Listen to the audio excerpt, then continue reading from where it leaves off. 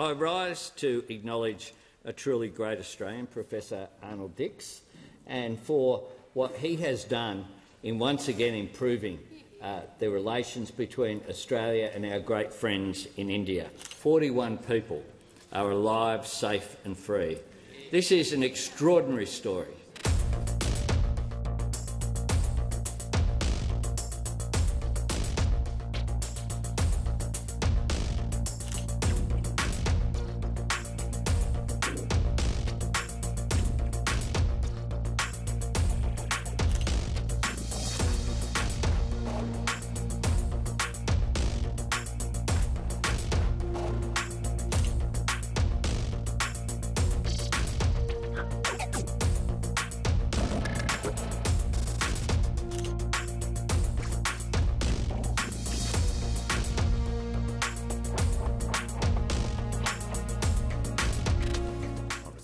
Seeking the call.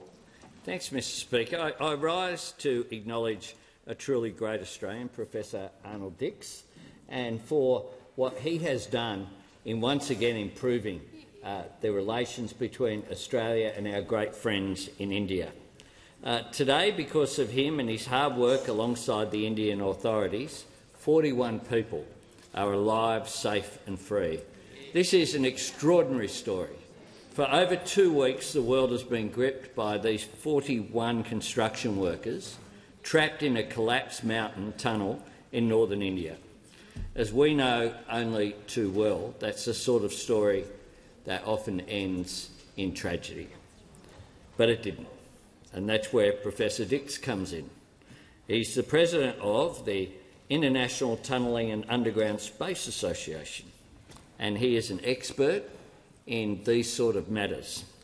It was a painstaking process tackling a disaster like none he had ever seen. Professor Dix put it this way: if we make a wrong move, everyone dies.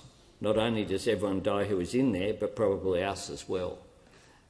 His wife sent him a message that she didn't want him to go in, but of course he did.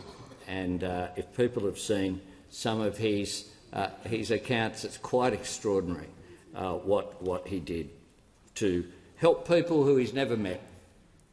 Yet he and his team have succeeded. These 41 lives have been saved, families have been reunited, and our friends in India are quite rightly rejoicing. And so to Prime Minister Narendra Modi, I say I'm very pleased that an Australian was able to come to India's aid at this time. Professor Dix summed it up best when he said it's about helping your friends. So 2 nations are now in his debt, Australia and India. And so to this great Australian, to his cool head and his big heart, and to his expertise in a very narrow area, I've got to say, I doubt whether anyone in this chamber